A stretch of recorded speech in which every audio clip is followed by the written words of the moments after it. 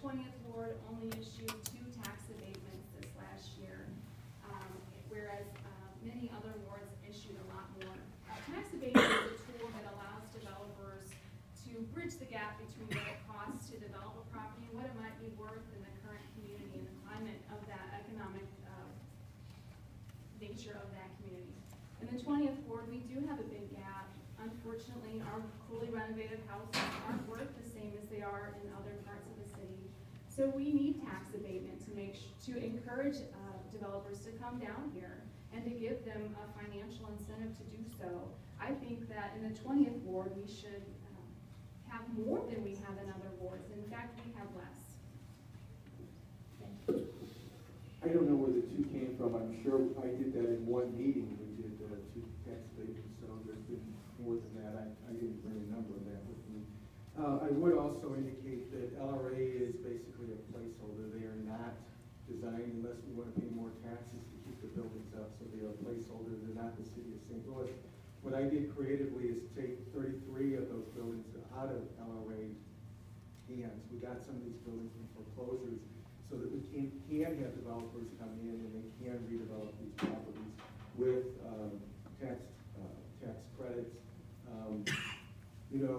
Tax abatement, yes. Well, you shouldn't give tax abatement unless those properties would not otherwise be developed. And so there may be projects from time to time that I think in the city of St. Louis that happens. It is not happening in the 20th Ward that we are doing it to impact our schools negatively.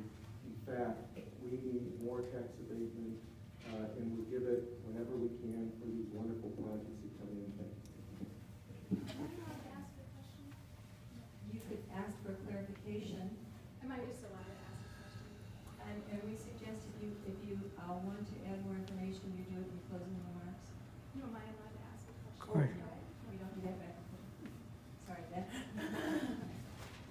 okay. I'm going to move away from land for the minute. We'll get back to some of these issues and some money, but we're going to go to another hot topic: police and firefighter pensions. And this, I believe, is Mr. Schmidt first. What is your position on police and firefighter pension reform? Well, I support reform. Unfortunately, we have no ability to refund the police pensions at all. That's strictly by the state. And the courts have indicated that we were correct, that we do have the ability to have local control over the firefighter pensions.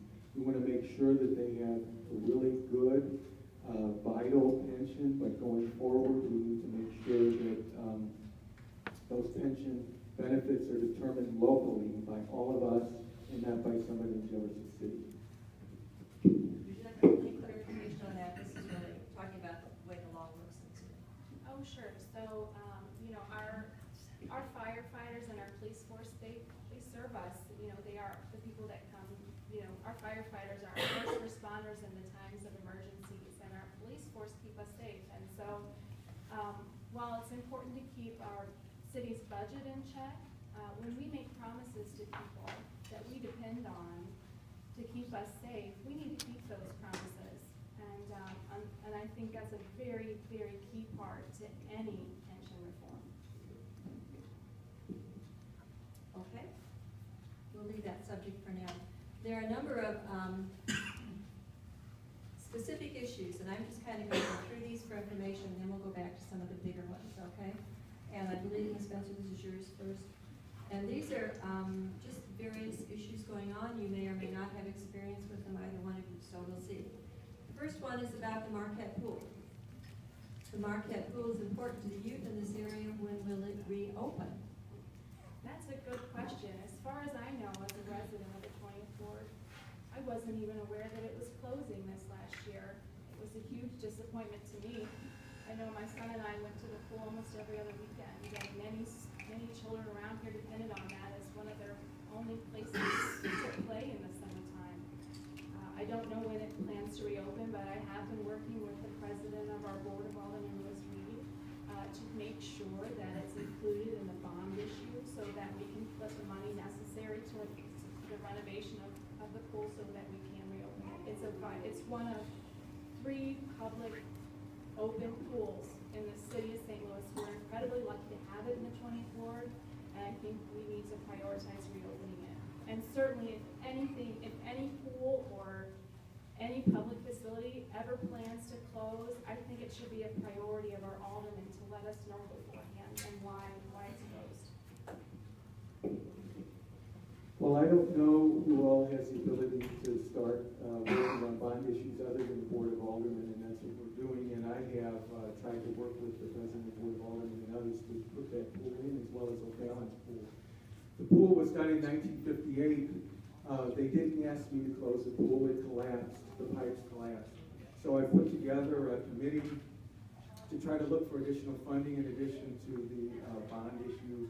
Representative of the Urban League, the Strong Cities, Strong Communities, which tries to cut through the red tape with the federal government, a representative from the mayor's office, an individual who has done work with other public pools, who is now with Better Together, a man by the name of Wilson, a representative from the Board of Aldermen, and we're going to continue to look for additional funding to do this.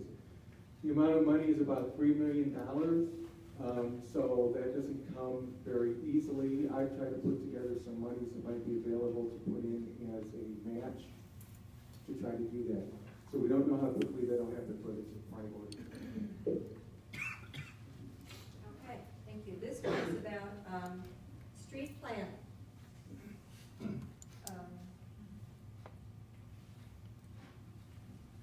Going to summarize a little bit. They're talking about the Great Rivers Greenway and other streets that have gone from one-way to two-way, two-way to one-way, one lane. Who takes responsibility for planning the city streets or changing that planning of city streets? And I think it's Mr. Schmidt first. Okay, so basically we have an old city, and a lot of this infrastructure has been around for a long time. The street administrator is responsible for the way that the sidewalk and the street layouts and so forth are.